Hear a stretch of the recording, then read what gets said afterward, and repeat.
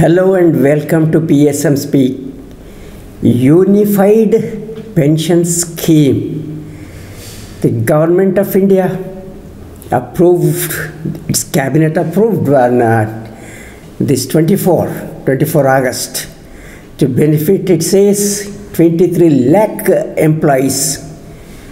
But is it really a wonderful scheme, so exciting that employees are very happy with this, as is being claimed by the government and some others also?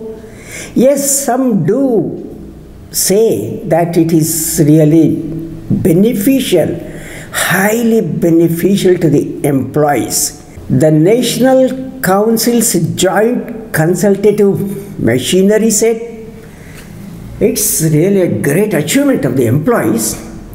It congratulates the employees of central government, but others do not totally agree this.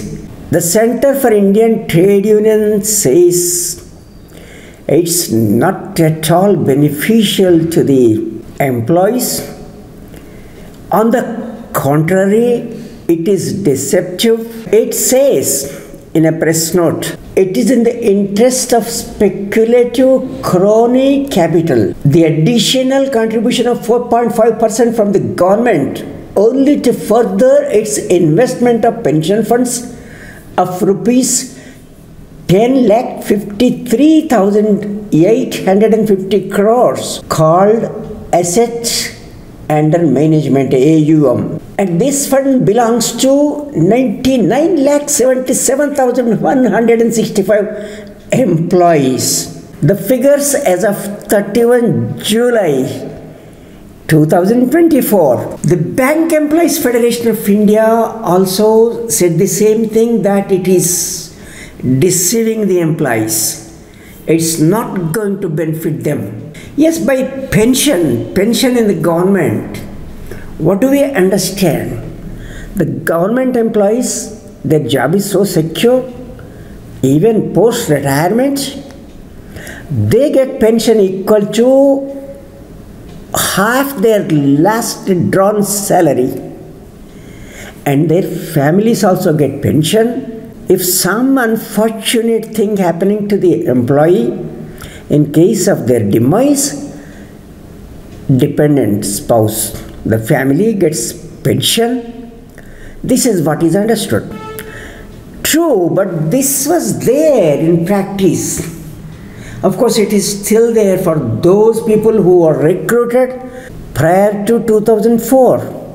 In 2004, the government under Mr. Atal Bihari Vajpayee's prime ministership felt that this is not going to be feasible.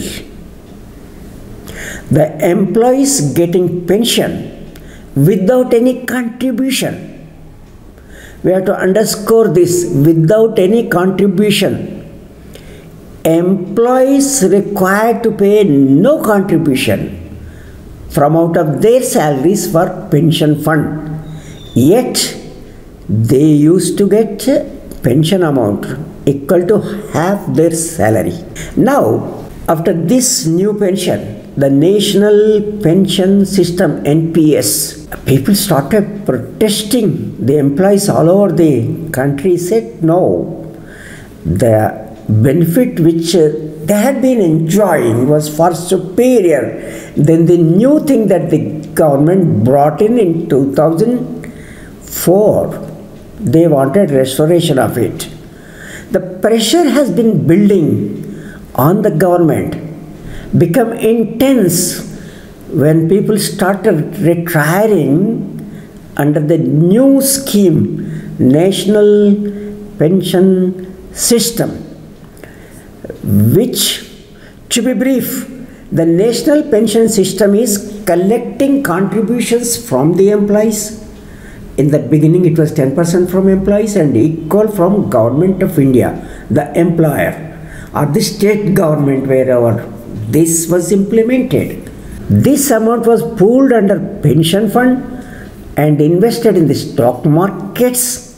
Depending upon the yield from the market, the employees were given benefit, lump sum, part of the money accumulated, and then part as annuities. So what they required to pay towards the fund was well defined, 10%. 10%.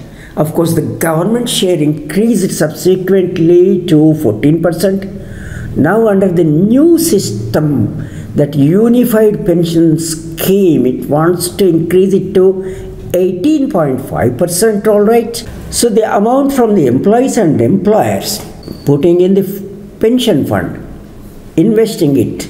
So nowhere this was comparable to the old pension, and that's why there has been agitation. So the government came out with an idea. Following the recommendation of a committee, it set up a year back under Mr. T.V. Somanathan, who is going to be the cabinet secretary. That time he was the finance secretary. Under his chairmanship, the committee suggested a new scheme. Okay, the pension is not defined, so let us define it. 50% of the salary, basic, 12 months average, and minimum pension of 10,000 rupees, and so on. Then why objection? Why opposing views? I briefly give to you the salient points of the newest pension scheme, Unified Pension Scheme or UPS, and you make your own judgment whether it is superior to the existing pension schemes or it is worse. Firstly, it is a contributory pension. Employees have to contribute 10% out of their salaries every month, and old pension scheme, no such contribution. So can this be a better scheme? Then 50% of 12 months average under UPS, whereas under the old pension scheme, it is 50% of the last month's salary before retirement or 10 months average, whichever is higher. If somebody's wages go down in the month when they are retiring, they would get lower pension if only last month is taken. To protect the interest of the employees, the old pension scheme contained a rule that it should be either this or that, whichever is beneficial. As against this, it is only 12 months average, which means even an employee whose salary for some reason is high on the month in which the employee is retiring, because 10 months average is taken, the pension would be less than what it would be in the OPS scheme. So now you tell me if the scheme is superior. Now, there is minimum pension of 10,000 rupees.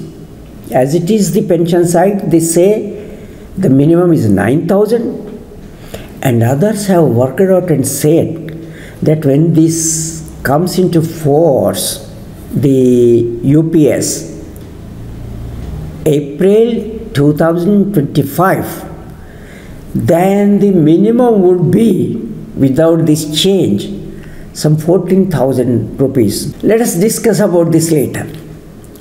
So, it is not beneficial. Now, family pension is 60%. 60% of this lowered amount. So, that is also not going to be attractive compared to old pension scheme. Let's go into details a little later on this point also. Then full pension under UPS is available after 25 years of service. But the existing eligible service under old pension scheme is only 20 years. So straight away this is not a superior scheme on this count. So overall it looks that this hybrid pension or unified of the two earlier schemes is not beneficial. Now let's see what the CITU, which objected to this UPS, further says.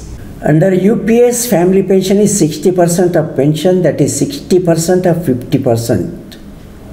It means 30% of last pay for 25 years of service at the time of superannuation. For employees with minimum pension of 10,000 rupees, it will be 60% of it, only 6,000 rupees. So the minimum pension of rupees 10,000 applies only to superannuation and not to family pension. Read this carefully.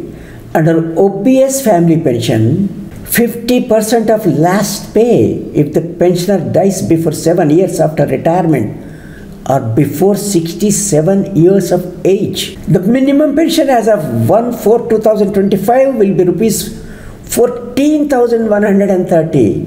But in UPS family pension it will be only 6,000 rupees. Look at this provision. How the old pension scheme is more beneficial to the senior citizens as they advance in age. Again from the CITU's press note. In OPS, if the pensioner or family pensioner completed 80 years of age, additional pension of 20%. For 85 years, 30%. For 90 years, 40%. 95 years, 50%. And 100 years, 100%. Commutation of pension, withdrawal of 40% of pension in advance available in OPS is not available in UPS. This is what the Bank Employees Federation of India has got to say. This is from its press note. We consider that this is an utterly deceptive move of the government, as UPS is not comparable to the benefits of OPS. Bank employees are afraid of the move of the government coming out with an inferior pension scheme. They have ground to be scared of. Look at what Bank Employees Federation of India got to say. The NPS for bank employees and officers joining banking service on or after 1st April, this was imposed on them. In the meantime, the bankers' contribution to the NPS was increased from 10% to 14%, copying the government's increasing its share of contribution under national pension system to 14%. Any unfavorable thing to the employees that the government is implementing, that is modeled by the banking industry and others. Here the new pension scheme instead of old pension scheme in banking industry. Government is supposed to be an ideal employer, whereby the private sector should copy the government. Unfortunately, government is not doing this. It should not only give better wages, allowances, retirement benefits, but should make the private sector follow suit. It says 10,000 minimum pension. In one of our videos, I have shown about 75,60,000 employees in the private sector, retired from private sector, get employees provident fund pension. How much? A meager, paltry sum, not sufficient for living. 50% of these pensioners get close to 50%, something like 1,000 rupees and less.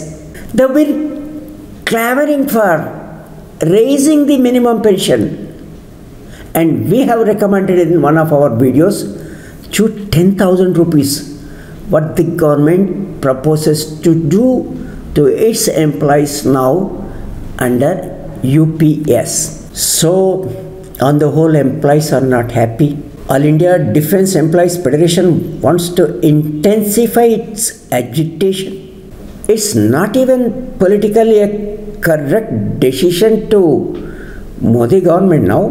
The non-BJP governments, they are moving towards OPS, and Congress is promising this if it comes into power.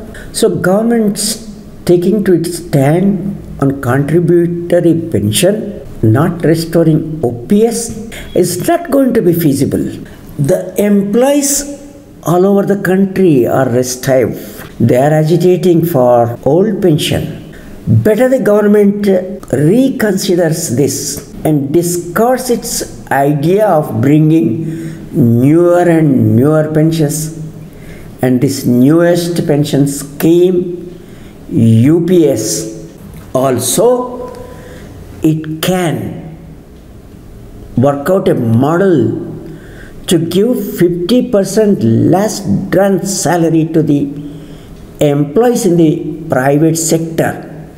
After all, it is a contributory pension under Employees Provident Fund scheme that can suitably work out to provide decent pension, 50% of the salary to the retired persons.